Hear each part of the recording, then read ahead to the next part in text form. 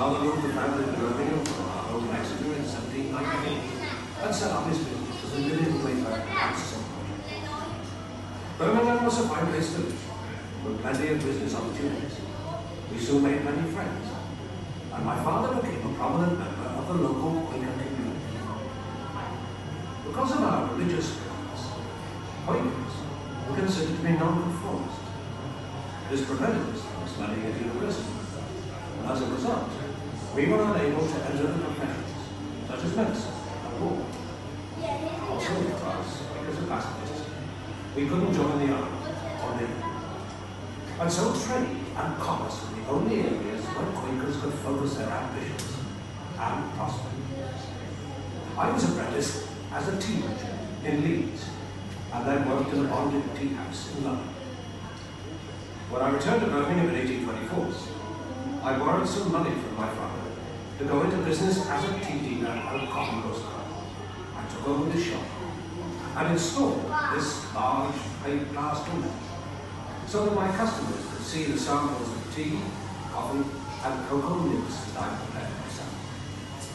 My colourful window displays soon attracted new customers from far and wide. And even today, our fully costumed Chinese to help serve the shop. Oh yes, he caused a lot of interest.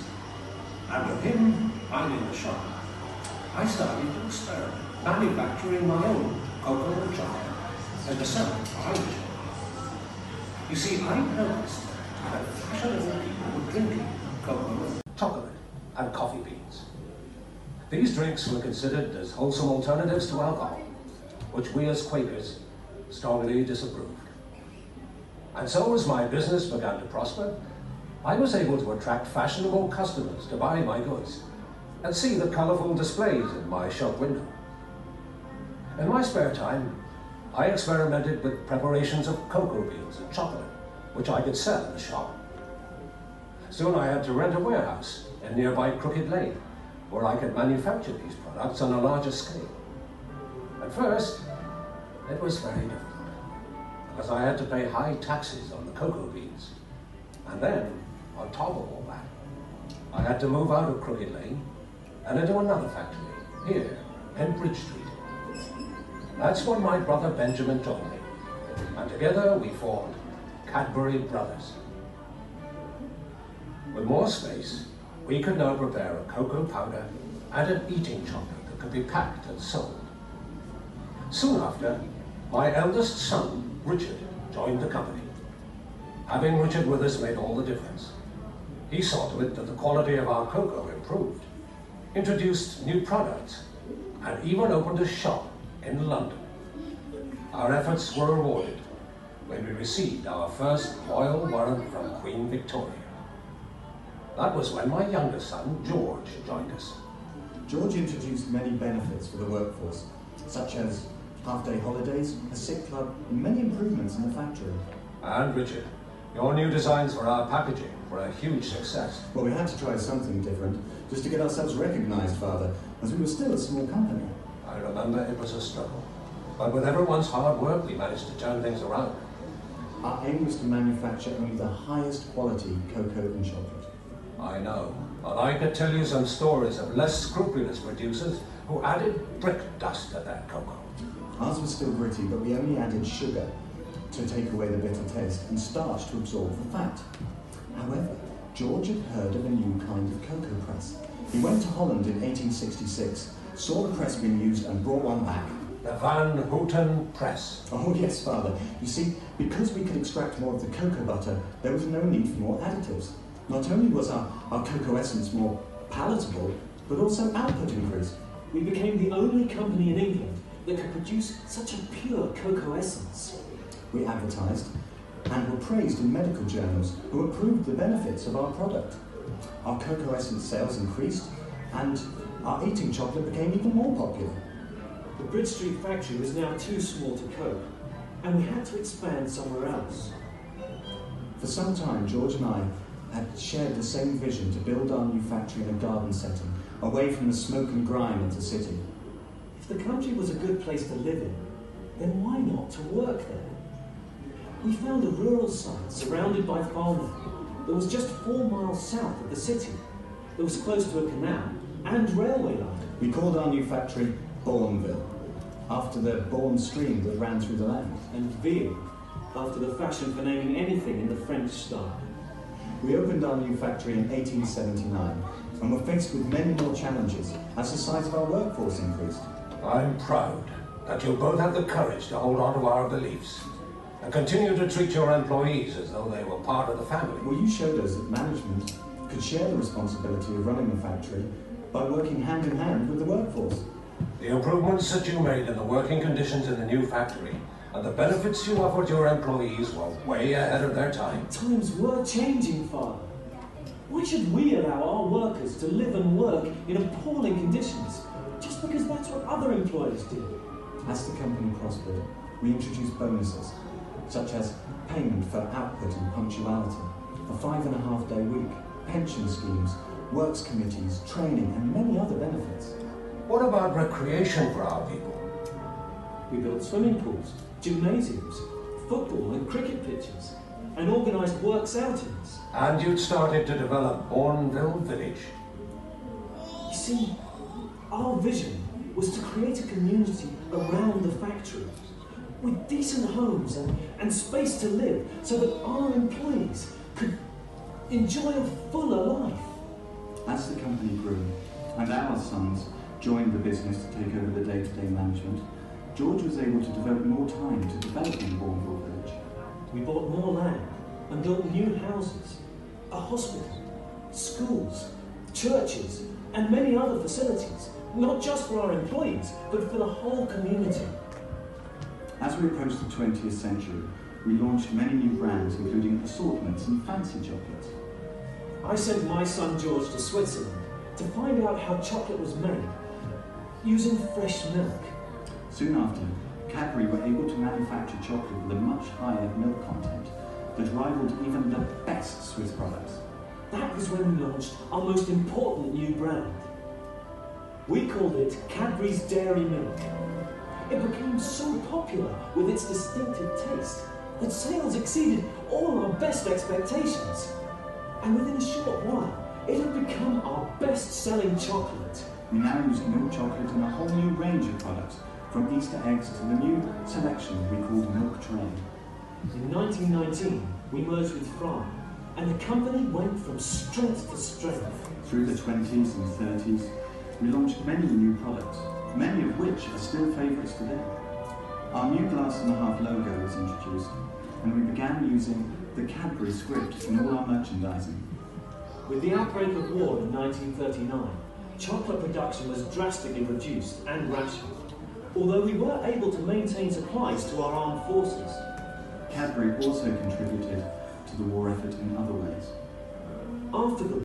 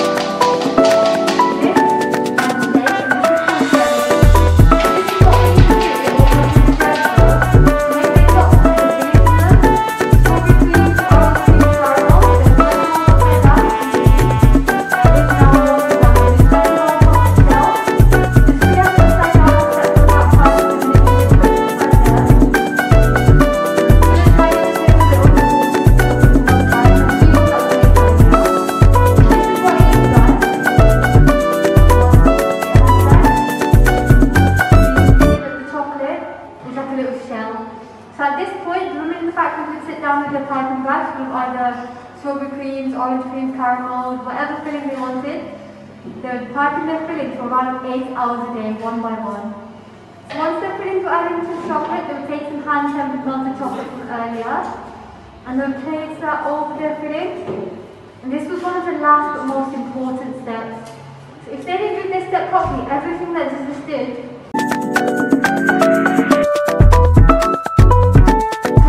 If our chocolate is in a little form, once we pour it to our mold and we take it out of the fridge and once it's set, have a lot of white streaks. It might not be nice and shiny like we like our chocolate to be. It could be very clumpy as well. So to stop that all from happening, I need to temper my chocolate to the right temperature. So spread it out from side to side and bring it back into the centre again. And as I'm tempering my chocolate, it is getting a lot of thicker and thicker as I go, so it's getting less shiny. It might look a little different, but once it's set, it will actually be more shiny. So it'll be nice and shiny. So just wait for it to get to the right consistency, so spread it one last time and the chocolate should be ready. And this is called hand tempering, guys.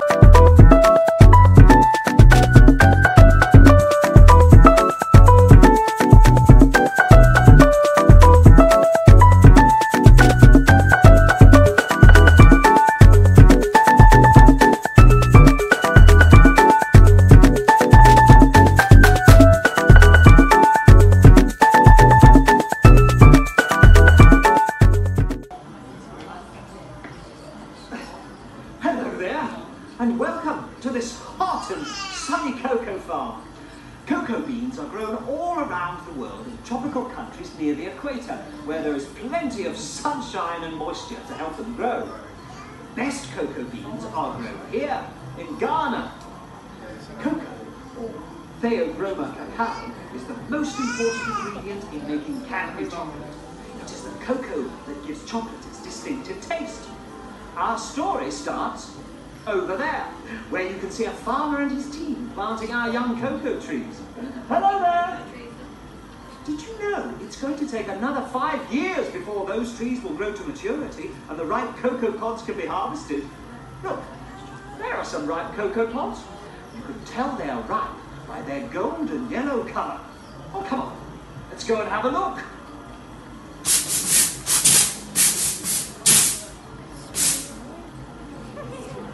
What on earth was that? Well, here we are. A lovely, plump, ripe and golden cocoa pod. Once each pod has been plucked, it is cut open so that all of the beans and sticky pulp can be scooped out to be fermented in a heap and then dried in the hot sun until they've turned a rich brown colour. There are up to 40 beans in each pod. This is known as the fermentation process and is how the distinctive chocolate flavour starts to develop. Once the beans are dried, they are tested for their quality before being loaded onto a cargo ship to be transported to England.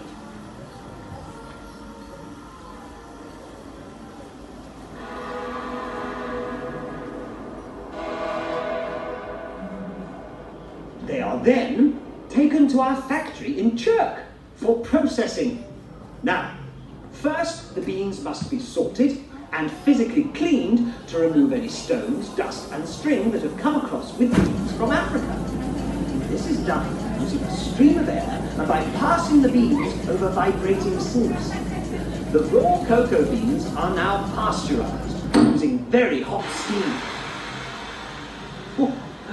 This is done in small batches using special enclosed containers that rotate so that all the beans are evenly passed through the steam.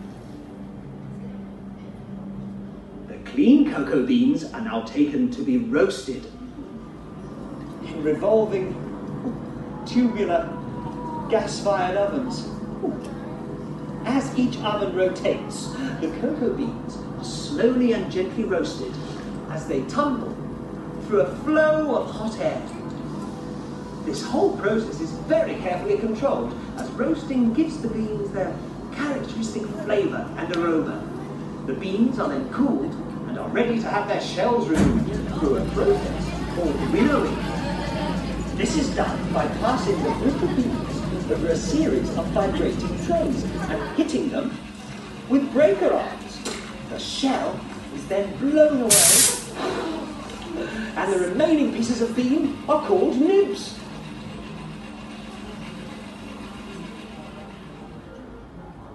The nibs are now ground up in large mills. This process generates heat, which helps to transform the nibs into a thick chocolate-coloured liquid called cocoa liquor or mass. Cocoa liquor is the basis of all our chocolate and cocoa products.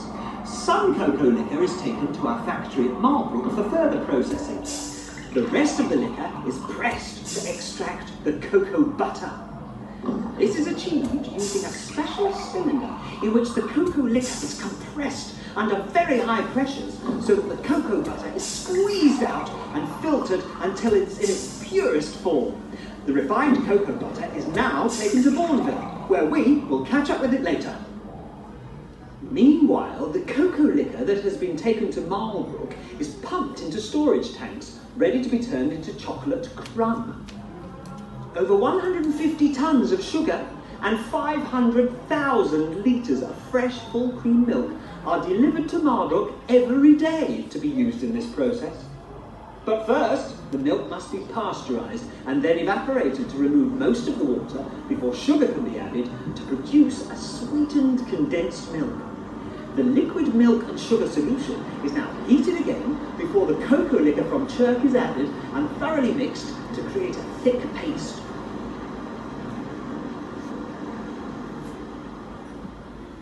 The paste is then squeezed between steam-heated rollers under a huge vacuum, causing the paste to turn into a powder.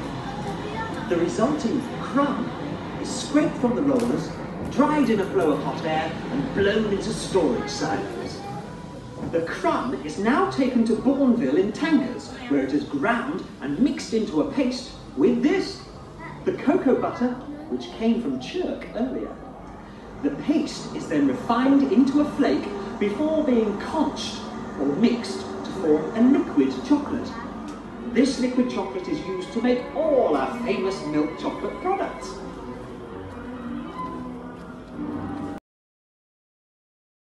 Bananas for my furry friend who needs no introduction.